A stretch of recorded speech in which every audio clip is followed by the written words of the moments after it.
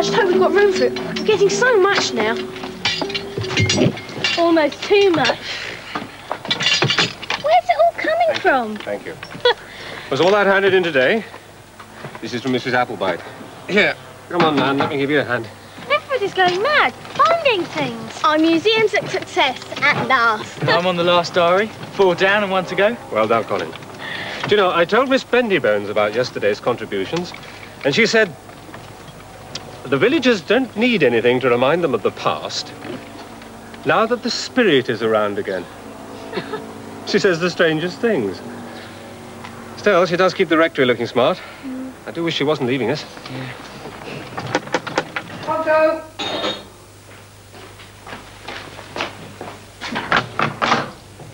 Does Mrs. Ems live here, please? Well, she did and she doesn't. Oh, I see. Do you want to come in? I mustn't stay. She was lodging here, but, well, she left, sort of suddenly. Oh, sorry. Who told you she was here? I just wondered. May I ask what you want her for? She's looking for me, too. Well, she didn't say anything about looking for someone. She never went out except shopping. Her daughter never stirred the whole time they were here. Her daughter? Yeah. Very quiet she was. She never spoke to her. What's the matter? Well, don't cry.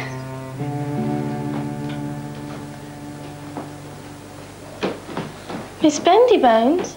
Oh, that's me finished in here. Got a cobweb in your hair. Oh, where's that from then? I don't know. No cobwebs in this house, I see to that. Yes. We're sorry you're going. Don't be sorry. It's all worked out. You'll see. Thank you. That was in Miss Bendybones' hair. So? Where'd she get it? Not in this place, the way she keeps it. All right, I'll buy it. Where? I told you I heard whispering last night over my bedroom ceiling. She was up in the loft. It's full of cobwebs up there. Yes, but who was she whispering to? She's hiding someone up there? What did I say to make her cry? And Jimmy came in and pointed at her and said, Margaret, whatever the name is, she just fled into the street out of sight before I could see which way she'd gone. Was it the girl Grandad drew? Margaret. Did she say what her name was? Oh. Should have asked her, shouldn't I? No one could have been up here. Not without making a hole in this lot. So, what did I hear in the night? Are you looking for rats? I've heard scratchings up there. Well, don't have a go yourself. They can be vicious if cornered. I'll get someone in. Right. I didn't hear scratching. It was definitely whispering. Well, there's no one up here now. I bet it was the third guardian up there. Well, it couldn't be anybody else. I mean, nobody you know, natural. Miss Bendybones' cobweb proves it. Well, nearly. And the girl Mum saw, it must add up to something. Dave, are you beginning to go along with us? I don't know. If there's any kind of logic there, it's pretty weird in my mind. The girl, she's gone to church. Who? The girl, she's in the church.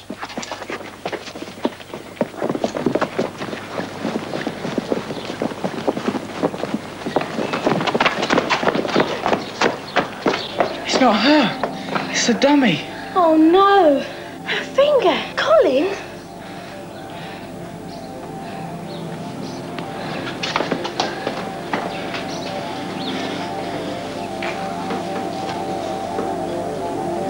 It's been stuck on. But it's in the box. Listen. Lovely.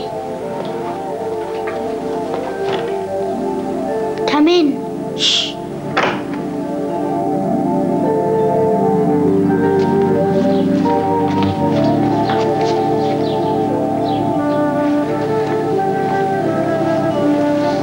What's that smell?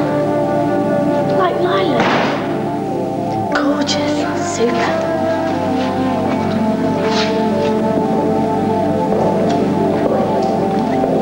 3 guardians, together. For the first time, at last.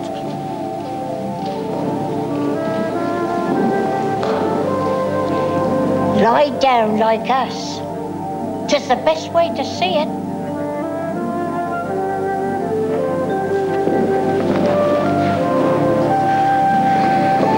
See what we see.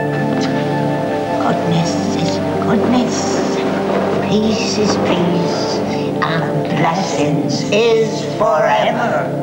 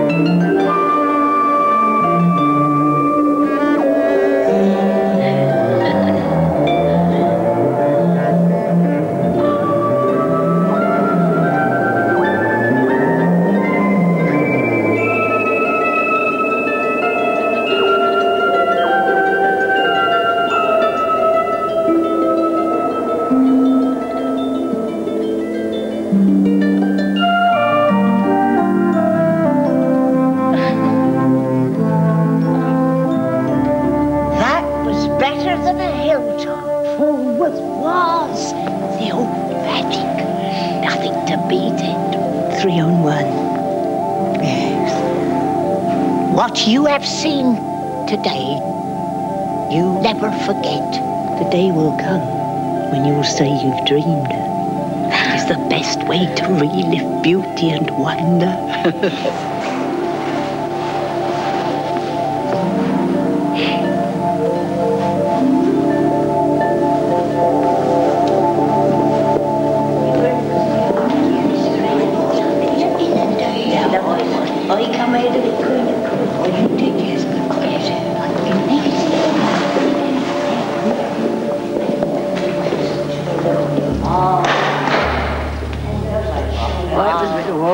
Well, when I saw those little children, their faces looking up,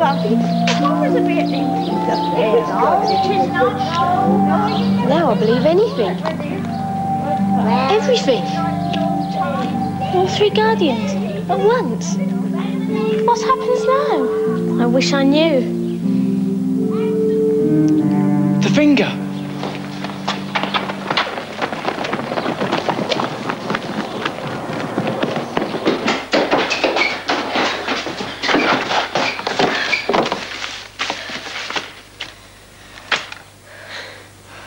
Go on. Of course. What did you expect? Grown so old, but scarce a stone changed. Except whatever that may be.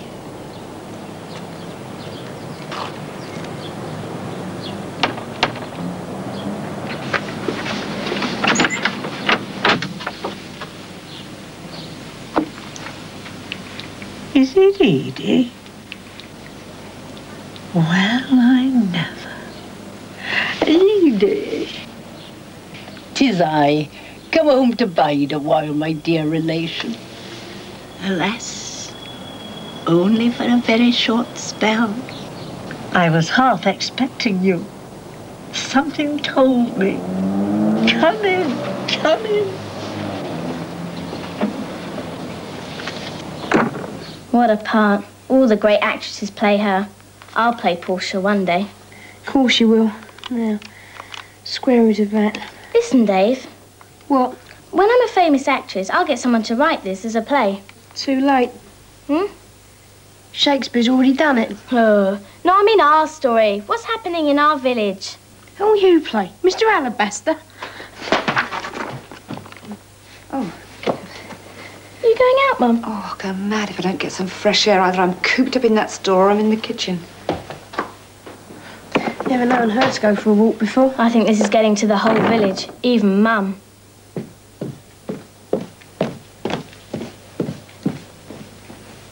I'm sorry you won't be staying long. I don't get many visitors these days. I'm here for a special purpose, for the sake of the old religion. For him I carried to his hiding place. No longer there, of course. Your ways are not my ways. Now you're God, my God. Not as the Holy Book writes it. But you're my flesh and blood, so very welcome.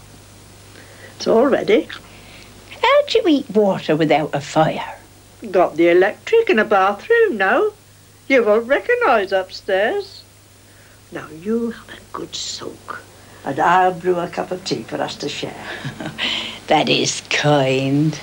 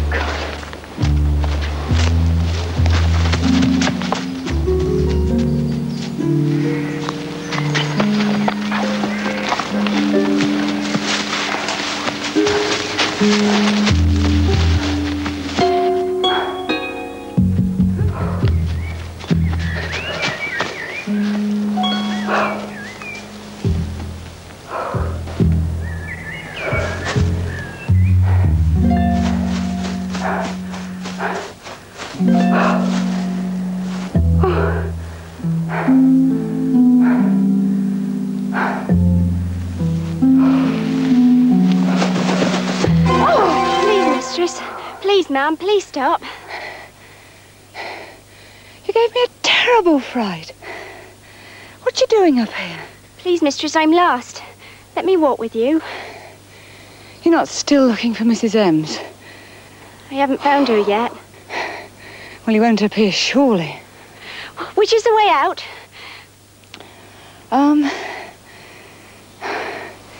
This way, I think. You don't live around here, do you? Me mum's staying with friends somewhere. Oh, I see.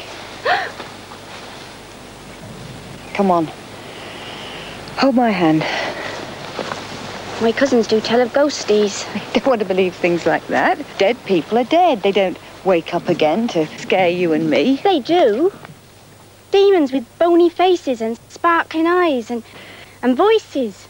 They say woe to you, woe, and spy on you. You're being teased. Your hand's a bit bony, isn't it? It could do with some more flesh on it. My Uncle George seen a fiery chariot of demons. Flashing eyes, roaring voices, laughing, screeching. Made him sick as a dog, he said. Stop thinking that stuff. It's rubbish. What's your name? Margaret. Some calls me Daisy. There you are then, Daisy. There's our village. There. See? The flashing eyes. Demons. Devils. But they're headlights, they're cars on the road. Look. There's the pub. There's St. Edmund's. No! Ain't no road, no church. He's so silly that She can't get home because of devils twixt here and there. Torches they got to light the fire. Look, listen, just believe me, those are Smoke. That horrible smell. Well, it's smoke. Somebody's lit a bonfire.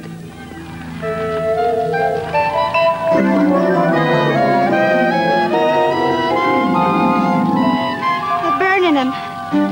They're on fire. Screaming. Dying.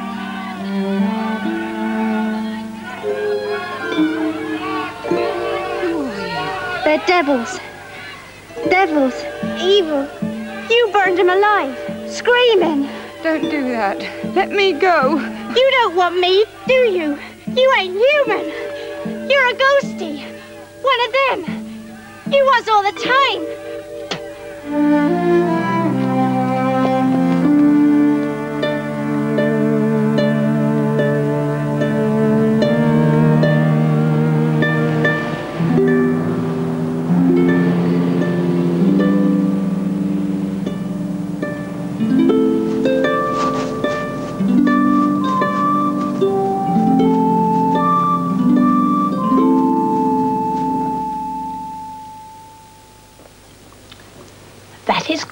What? Ice cream. Cold to the tongue, but pleasant. You are so kind, dear relation. Have I time to do something for you? I have enough for my needs. You dress very strictly. I haven't bought a new thing since Father died. He always used to say, don't dress to attract undesirables. Stick to navy or dark brown. What about a new hat? I have sometimes thought about new hat. A straw one, trimmed with bright ribbons. And flowers? Yes, yes. How did you guess? I could tell. We were just about to come looking for you. Where's Grandad? In bed. Do you know the time? What happened? I'm not sure. Don't rush her. I saw that girl, the one who came looking for Miss Ems. Oh, she frightened me rigid, she did. I was going to go to the laundrette tonight. I've forgotten about the washing. Oh, we'll go tomorrow, won't we, Dave? Sure. How did she scare you, Mum? What she said. What she did. Oh, what I saw with my own eyes. Did you ask her name this time? Margaret, she said, or Daisy, or the other way around. I don't know. Was she wearing a brown cape and a brown hat? I didn't see her at first. Oh, it was lovely. It was just getting dark. Then, footsteps behind me, getting nearer and nearer.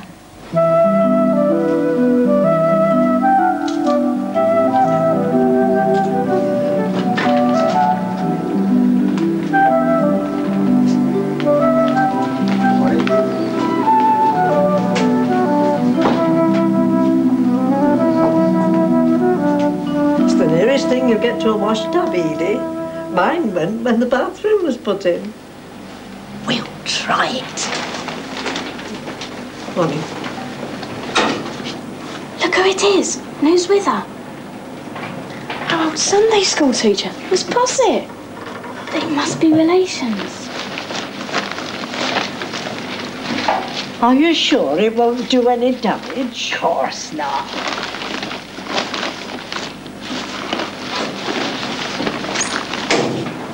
That reminds me, have you bought the tape?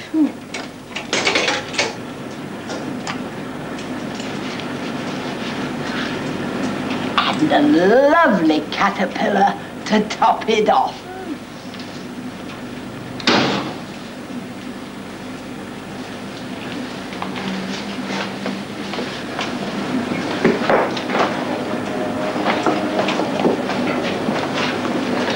And nothing will happen unless you put money.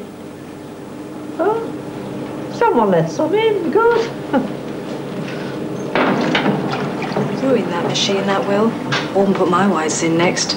Not after that rubbish. She knows what she's doing. I've seen a lady like her in a far country. They make good things. Just don't upset her. I'm not upsetting her. I just don't think it's fair to the other customers. Many snake in the cauldron boil and bake. Eye of newt and toe of frog, wool of bat and tongue of dog. Huh? Macbeth, The Three Witches, the one I played at school. Any words will do it. Saying them with skill is what matters. Bumping up. Must let it boil.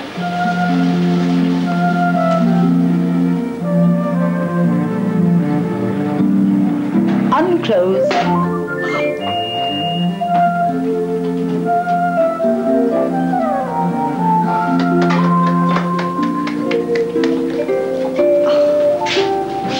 And there is the caterpillar. It's lovely. A gift for a lovely niece from her great-great-aunt to wear on Midsummer Eve when all are in their best. Thank you, Edie.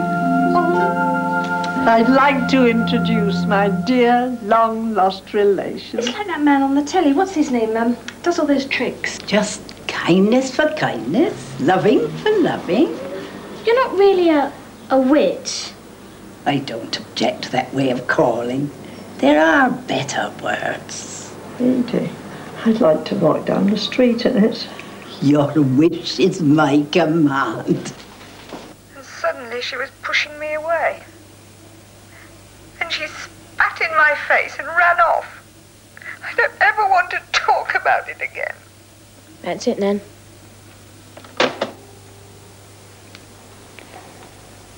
So while the girl was clutching her, your mum must have seen the village, as it was all those years ago. And it was just a few cottages. We've got to find that poor girl. She could have been out in the open all night. Don't say Canon Alloway wrote about Vass as well. Not in the laundrette, not in 1700 and something, could he? But, yes, one Harold Grace recounted that his grandfather told of women suspected of witchcraft being bound up and dragged to where a fire had been built to burn them alive. Oh, don't, Colin. You must know. Then he awoke in the night to see demons coming away from the dying fire in strange carts, having two shining eyes in front and red eyes in their backsides, their breath smelling putrid, evil fumes belching forth. Then he saw a girl running in the opposite direction, as if to save her life. One Margaret Ems, he said it was. Then all was still, as if nothing had happened.